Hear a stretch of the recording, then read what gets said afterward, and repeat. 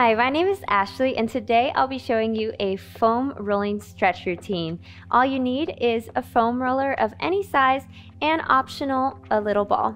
So let's get started. If you're not in a place where you can do this video with me right now, go ahead and save this video to your watch later and join me whenever you can. Alright guys, let's get started with rolling out our legs. We're going to go all the way up into our hips, and then we'll end with our back. This is amazing to do after some weightlifting or any heavy exercise. It's very good to have a little foam roller, and I have the one that has some ridges on it, but you can always just have the plain one. Anything works. So I'm going to come to the side of my mat, and I'm just going to begin rolling out from my calves all the way up my hamstrings. So ideally you just want to use your body weight to help you out with this. I'm going to start here, and you can do one at a time. The more body weight you press into it, the more that it's going to roll out that muscle. So let's say my calf was really sensitive and tight.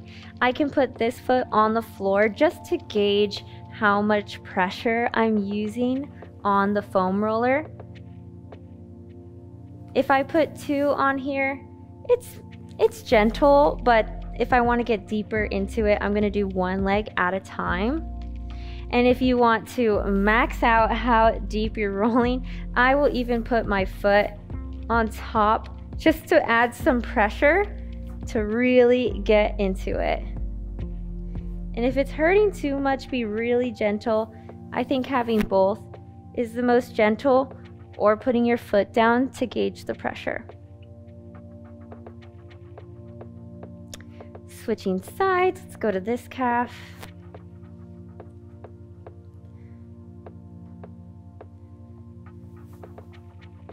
It even hits the Achilles too, which feels really nice. Again, for control of the pressure, I'm pressing with the foot that's on the ground, just to gauge how much I'm pressing in. And you can also press down with the leg that's on the foam roller to get an extra stretch. Press down.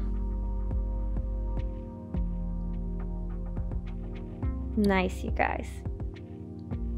Now I'm going to move the foam roller to the top of my hamstrings, and I'm going to do the same. For this one, I do like to do two legs at a time because usually my hamstrings can be very sensitive. But you can also do this with just one leg at a time and gauge the pressure.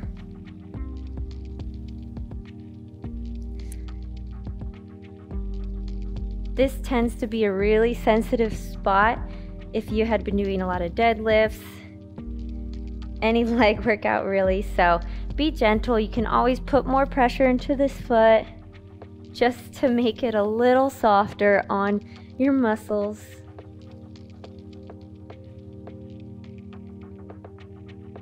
Nice. Switching sides, starting in the top and rolling. Again, you can also press down with your leg if you want to get a deeper roll out of this. You can press down with the leg that's on the foam roller, and it's just like you're giving yourself a little massage with this tool. Nice, you guys. Alright, finally, if you've been doing all the squats, I'm going to start at the top of my hamstrings again, but I'm going to go ahead and roll back. And this time it's almost like you're in the crab position here. And this time your hands and your feet can kind of help you gauge how much pressure you're putting.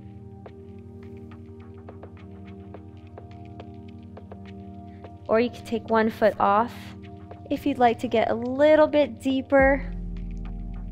And of course switch so that you're getting both sides evenly.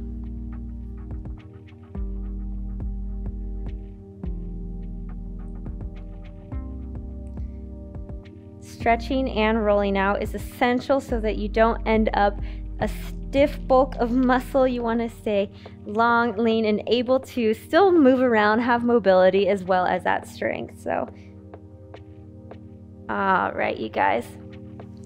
A big part that can get tight is right here on the sides of the leg. So I'm going to go ahead and roll that out as well. Bringing my foam roller to the front of my mat. And we're going to go like this. My back leg will be bent, pressing into the floor just to hold me up, and my hands will also be guiding me. So I'm just going to roll out. I'm going to scoot back just to make sure you can see me. Roll out the side. This one is a little bit more awkward because you do have to hold yourself up, but ooh, this one always needs the most rolling out. Ugh, no one thinks about the side of the leg, but ugh, that one is tight. And again, I'm pressing with my hands so that I'm not going too deep into that muscle. Just enough pressure.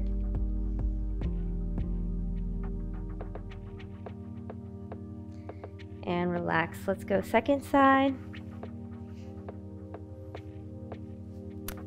And again, back leg bent, hands holding me up, pressing into the side.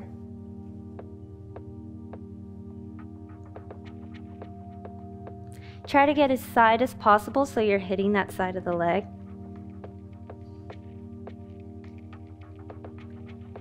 Whew, breathe into it. Especially if you're sore at the moment you're doing this, it's gonna hurt a lot, and that's normal. So if this hurts a lot, just know, breathe into it. It's gonna be okay, it's not bad.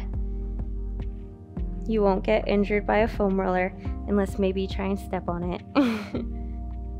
All right, one thing I do like to focus on is also the back of the knee. I know a lot of people get injuries in the back of the knee from sports and sprinting and just anything, even dance. So I like to gently hit the back of the knees as well. Add a little bit more pressure, going one leg at a time. And second side. Nice. Moving on to my favorite part is rolling out my back. And I even like to start just by almost how I do with the yoga blocks.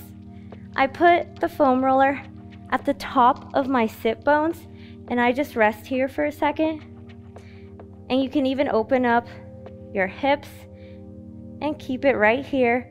Let gravity do the trick and hold it for a few seconds.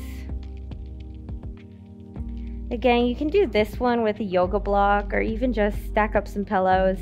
It's really nice to just relax your back, open up your hips.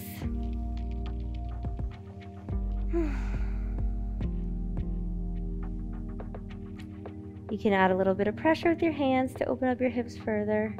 But this is really just meant to be kind of like a relaxing, let gravity do the trick type pose. You can do this while watching TV, on the phone with a friend. All right, bring the knees together.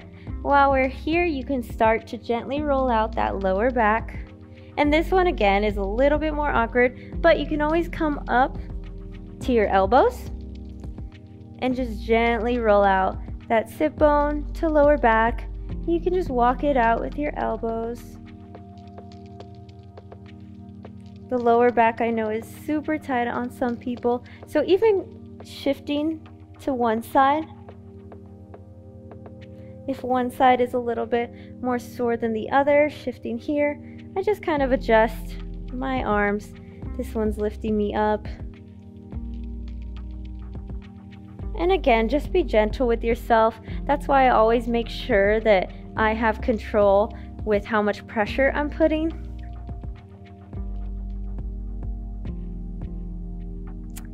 Nice, you guys. You can even rock side to side to kind of massage out that lower back. Especially if you have a foam roller like this that has ridges, it kind of helps massage it out. Nice. Coming down, I'm going to go into the upper back. here. And I kind of let my arms cross to get a deeper stretch. And I use my feet this time to help roll me. You can also put your hands here or put them in if you want to get kind of into the shoulder blades. Just play with the position. See what works best for you. I think right now for me, kind of having the elbows in helps with massaging out those shoulder blades. And when I do, I add more pressure by kind of lifting my chest a little bit more to add pressure in that upper back. Just like that.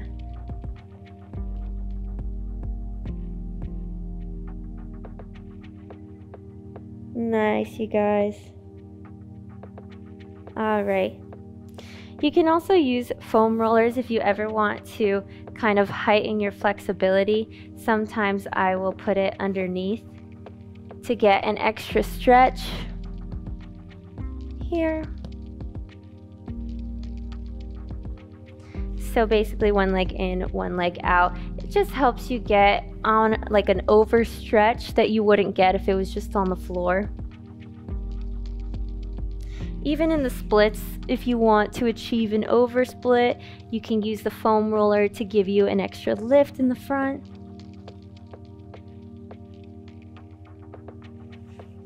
Nice. Second side. One leg in, one leg out. And rest it over.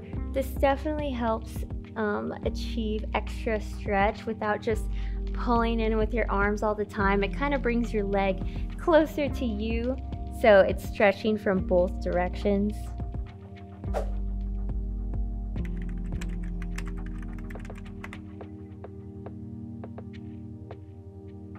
Nice, you guys. Moving on, if you have a small ball, whether it's your pet's ball, a tennis ball, anything, I like one that's a little bit softer, but depending on how big the knots are in your back and your feet, you can go for a little bit harder of a ball. So it really depends on your pain tolerance or how hard you want to get those muscles, because if it's a softer ball, it's going to be a little more forgiving when you're rolling out with it versus a hard ball. So up to you. This one's softer, so it's not too crazy, but this is for your knots. If you have really big bumps in your back, which usually tend to come by your shoulder blades, you can put this kind of as like a pressure point. So for example, if I have a knot on either side of my shoulder blade, I'm just gonna roll on it just like I did with my foam roller, but it's more of like I said, precise pinpoint of where you're feeling pain. And you can just gently roll on it, find where it is, be soft with this one. Ooh! But this one definitely gives a more pressure pointed, stronger release than a foam roller would. So not for everyone, but if you definitely have more chronic pain in your back and your shoulders, this is really good to do. You just have to breathe into it because it's definitely more intense than a foam roller. So just gently move around with it. Or if you really want that knot to release, you can just kind of hold it. Ooh.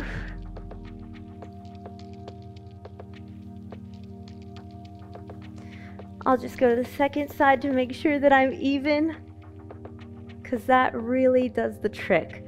If you're in pain, if you have a knot in your back but no one to give you a little rub down, just get yourself a tennis ball, your dog's little play ball, anything, and this will definitely roll it out. Ooh. Again, if it's painful, it's okay. It's not a bad pain. Nice, you guys. Another way to do this, especially if you're at a desk all day, you have a desk job, and you realize that your shoulders are creeping up and they're a little bit tense, go ahead and take your hand to put the pressure right there in your shoulder, and you can just roll it right here. And you just use your hand to press into your shoulder.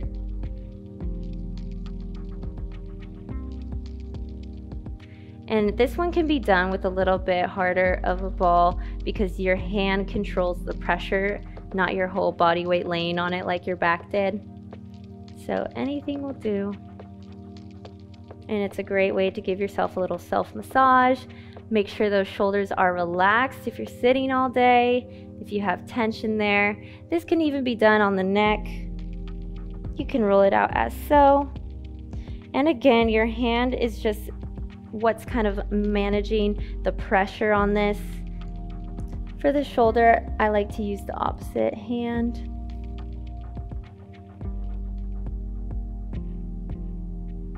This is something that's great to keep on your desk, and in between your meetings or anything, you could just grab a ball and make sure that you're not holding tension or stress in places you shouldn't be. Other side of the neck, base of the head. Super easy. Last but not least, this is amazing for your feet and your arches. If you don't sit at a desk, you have to stand on your feet all day, walk around. You can either stand on it or you can just kneel on it. I'm gonna put it right here on my arch, and that also rolls out any knots that you have in your arches. If you're a runner especially, we just stand on our feet all day, so this is just good for you to do like all the time, every day, to make sure you're giving love to your feet.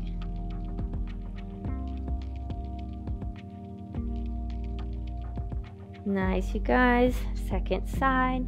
And again, you can gauge how much pressure that you're using by I have my hands on both sides, and of course how much pressure you're putting kind of standing up onto it. You can also do this while standing up if you prefer that. I think that might be a little bit more intense of a rollout if you're standing up, so up to you.